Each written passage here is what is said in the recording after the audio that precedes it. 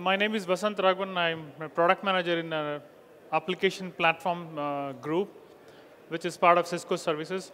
Today I'm going to talk about how SDN applications are making inroads into enterprise networks and service provider networks, and how Cisco is addressing the problem of integration. They're looking at this as an integration problem rather than a pure application services insertion. Like I talked about, what at Cisco we are looking at is that there is a business challenge around customers getting value out of their investment in the network. And they're also facing challenges around how to tie my infrastructure investment into business outcomes. That's the direct question they're asking. So what we have been looking at this as an integration problem so that we can bring the two different worlds of enterprise applications and infrastructure together to address these two challenges, to tie business outcomes to infrastructure investment and also to address the business challenges. What are we doing at Cisco is that we're looking at this and saying, okay, to address this problem, we need to do two things. One is we need to build a pure software platform to connect enterprise applications to infrastructure, pure software platform, so that you get the scalability, programmability, all the features that you expect from a software. And the second piece of that is you need a consistent way of exposing the infrastructure capabilities to be consumed by an application not bound. You need to have it consistent. All the things that we just heard in the previous session from Jaideep, everything that you want to do around the APIs so that it's consistent and well understood. That's the way you want to address this problem. If you look at this one, your infrastructure is spread across the network around different parts of the network, data center, WAN, branch. Doesn't matter where the infrastructure is. You want to tie the investment in the infrastructure to the business outcomes. This is how you want to do this. When you look at the current, any enterprise network today, there's a reality and a challenge. The reality is that there are investments in infrastructure, there are legacy applications, new applications, on-prem, cloud, everything staying together, working together. There is no ideal world where you can say, okay, I want to migrate all my legacy applications into new applications, and I'm done with it. By the time you're done with it, you will have the applications that you installed previously will become legacy. That's the pace of innovation that's happening. So this is the given reality. So what does it mean to an end user is fragmented user experience. This is the reality of the enterprise networks today. On top of that, enterprises want to expose their services to third party to be consumed by B2B or partners or end customers. The way we want to solve this problem, and this is how we are addressing this problem space, is that we're going to enable integration solutions by bringing in software and services together. This is the way we want to address this problem. That's why we call it the Cisco Application Integration Solutions. It's not a piece product, it's a total solution. So you want to have a piece of software, you want to have an element of services also. You want to bind it all together to create the solution. Then this is a little bit detailed view of how we want to do this. We call this internally a 4-layer cake, and we joke about it saying that if you want to get the full taste of the cake, you need to have all the 4 layers, and that's how you see these 4 layers. So what you're seeing here is essentially the bottommost layer is the infrastructure. Every enterprise customer, service provider invests money in the infrastructure across the network, data center, campus, edge, across the network. These network devices come with a rich set of capabilities and operating system that gives you network function that you can deploy. With the introduction of SDN, there's another layer that comes on top. This controller abstracts the network for you, gives you a lot of programmability, automation, scalability, but still doesn't directly tie with the business outcomes or directly address the customers' let's say, challenges around new revenue or OpEx reduction directly. So what we are doing is that we're taking that controller, which has exposed a couple of APIs or hundreds of APIs, I'm just not talking about one controller. I'm talking about multiple controllers. What we're bringing to the market is a Cisco Integration Platform, where we are abstracting those APIs, another level of abstraction. So if you are an application developer, you're building an application, you're writing an application on top of my Cisco Integration Platform, you are completely abstracted from what controller lies below that, how many controllers are there, how many network devices you manage. It doesn't matter because you're completely abstracted out. That's the power of the integration platforms. We are creating a lot of IP in our group and writing brand new APIs. I always give this classic example. The controllers typically, most of them have a topology module. So controllers can give you the topology of the network. But let's say the controller which is giving you the topology of the network can give you the topology of the data center, or it can give you the topology of the WAN. You need multiple controllers to give you the full visibility of the network. So what you're doing in the SIP platform is we're creating a brand new API called topology. You pass a parameter to the API saying, I want topology of everything. It talks to multiple controllers, synchronizes the output, combines it, and displays it for you. That's the power of the platform you're building. Or you say, I only want the branch. It'll go and talk to the respective controller which has control over the branch. Or let's say if one controller has a capability to do WAN optimization, another controller has a capability to do ingress quality control, you just talk to one API, and this API will orchestrate this whole process between multiple controllers. That's the level of abstraction we're bringing to the market. So on top of the controller, you see different kinds of apps being written. The reason for that is there are existing business applications like your CRM, your billing, your quoting systems, which can be connected directly to this integration platform. So what we bring to the table is a powerful integration solution from end to end. This is not just pure infrastructure solution. This is pure end-to-end integration solution. Right from a customer who logs in, we know who he is, to the time he requests an infrastructure service, then we bill him, the end-to-end solution. That's what we're bringing to the market. Complete business process orchestration, integration with almost 150 systems out of the box. That's the power of this platform. And we'll continue to invest in this platform and build much more rich set of services. That's the goal. Please feel free to stop me and ask questions.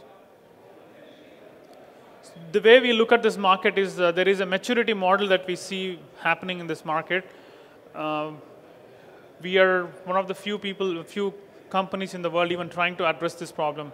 So what we see is a light version of apps coming to market first.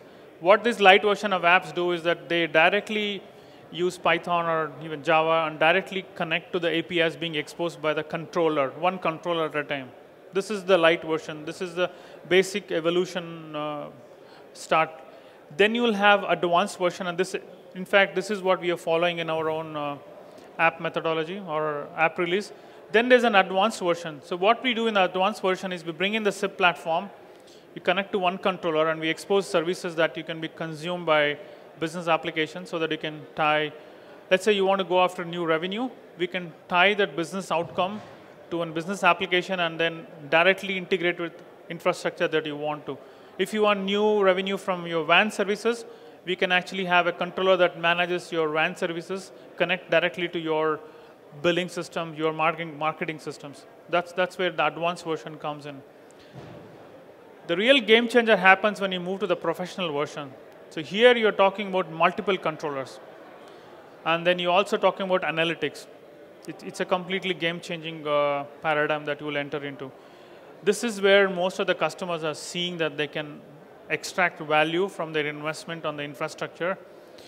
The conversation changes from pure infrastructure box level discussion to how can I get value out of this. This is where it makes all the business decisions come together.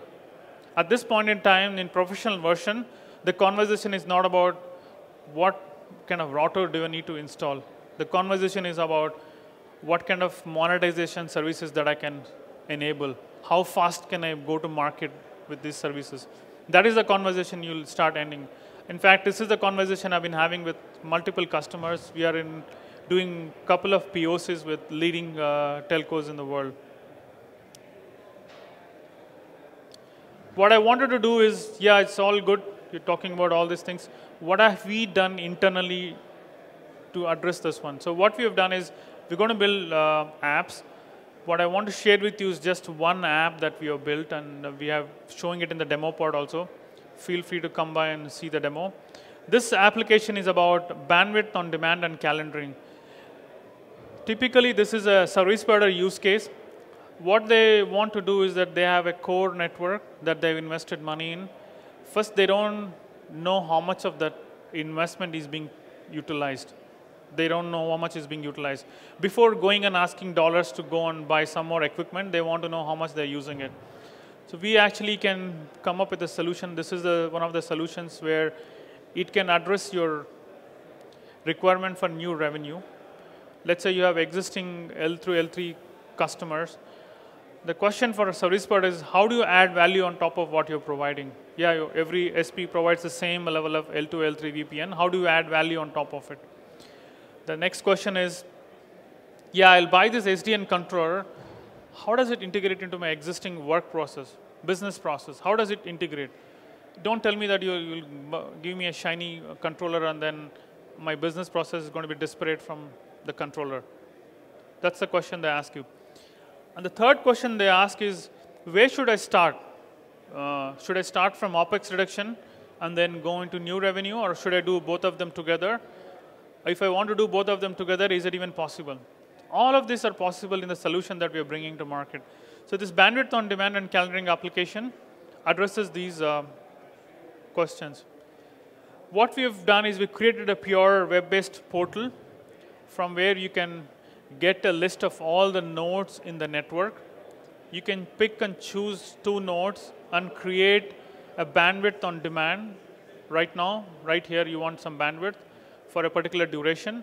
Or you can say, I want to calendar it. I want to have this bandwidth for every Saturday. I want 1 meg bandwidth between 2 locations for the next 15 weeks. All the features that you are expecting in an Outlook calendar is available in this app. And this picture on the right you see is the advanced version. So you're actually working with one controller. We are bringing in the SIP platform. We're bringing in this application. This application is live. It's not a demo application. So all the 4 layers are working. So from the application, when you ask for a bandwidth, it talks to the SIP. The SIP, in turn, translates that request to a controller, which is Wave. And Wave, in turn, will translate that requirement into creating actually an LSP tunnel between 2 nodes. It actually converts that request from the application all the way down to the infrastructure. This is the screen of the application that we have developed. This is the UI that I wanted to show here. As you can see in this UI, think of this UI as an UI that gets plugged into a service provider's existing customer portal. So most of the customers come to me and say, OK, I like your UI, but I don't want to change the user experience that users are used to in my user portal. And my response is, the value of my solution is not in the UI. UI, I'm doing it because I want to show the power of the application. The power is in the SIP platform. So you can use your own UI and then call my APIs. That's where you can go ahead. So what we want to do is here is the customer logo is where he can insert his logo. And this is his existing user portal. And this bandwidth on demand application is one of the options in the portal.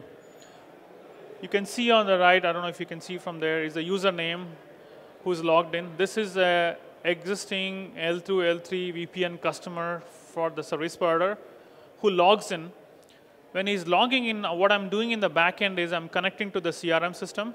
I get all the information about this customer, who the customer is, what kind of customer, gold, silver, bronze, what kind of SLAs this customer has signed for, what kind of discount level this customer is getting, what are the nodes in his VPN network. The 3 nodes that you see is the nodes that this particular customer has signed up for. He's paying a monthly fee for those 3 nodes in his L2 or L3 VPN network.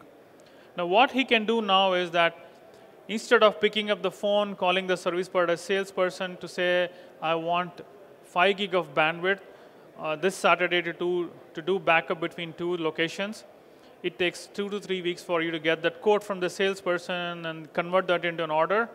He can go to this portal, pick the locations he wants, give the parameters like bandwidth, latency, duration. And by the way, this application has capability to connect to your every business application. So if you have business rules that define that for off-peak and peak, the rates are different, and for this particular customer category, the rates are different, all those rules will read from the existing business applications, will compute and get the code right here. Once the customer likes the code, he can, on the application, convert that code into an order. Then the ordering system generates an order number, and it's a true order. Once the bandwidth is provisioned, the application will talk to the billing system, upload all the billing details, so the bill is generated automatically. While all this is happening, the OSS basis system is also updated and saying, okay, there's a new virtual inventory that you have created, and that is also updated. So all the existing business systems, this is the important piece. The existing business processes, existing workflows, existing business applications stay the way they are. I'm introducing a new solution that fits into what the existing systems are. I'm not going to disrupt what is actually there. And the beauty and the power of this platform is I can change the sequence. If one customer comes and says, you need to talk to the OSS BSS system, get permission from it before you even go and allocate the bandwidth, fine, we can do that. Or if you say, go do the bandwidth allocation, then just inform my OSS BSS system, fine. You can change the sequence the way you want. Everything is possible in this application. And that's where our goal is to build this application to the level up to 70%. 30% is the customization piece. Like you have people on the ground who can help you customize it. This is another screen of how the order flow happens. You see the 3 things: provision, then completed. Initiated is when you create a request or order, it says initiated. Provision and completed. In the Pro version, you will also have a lot of analytics around this one. Like you can see between 2 locations, what was the bandwidth utilization for a given month, given period. All of those things will come in the Pro version. This is an evolution, and we'll keep adding more and more features into this one. So also what I wanted to do was, yeah, this is all the fancy front end, what's happening in the behind the scenes. This is the behind the scene view. What kind of APIs am I using from the controller? This is a get nodes API that I use from the controller. This is how I get to know all the nodes that are there in the network. This is behind the scenes API view. And these are the list of APIs that I'm exposing on the SIP platform, the one that Jaideep talked about from the SIP platform. These are all the APIs that I'm exposing from my platform. My UI is using all these APIs. So bringing in the power of the SIP platform, which has both ESB and API, we make this platform very powerful. Any questions? So say I wanted to buy this application and integrate into my own systems, my own OSS and BSS systems. You said that about 30% customization would be needed. Yeah. How fast can that be done? And will that include the UI changes as well that were required to integrate with my app? Okay. Very good question. So typically, the question I get from customers is exactly similar. What is the difference in buying your SIP platform and customizing it 30% versus me going and building all over? It's the difference between 6 months integration project, 6 to 9 months integration project versus 3 weeks of work. If you take my app platform with UI, it's 3 weeks of work integrating. The 30% is only 3 weeks, up to 3 to 4 weeks. That's the kind of work you're looking at. Good. I guess, thank you.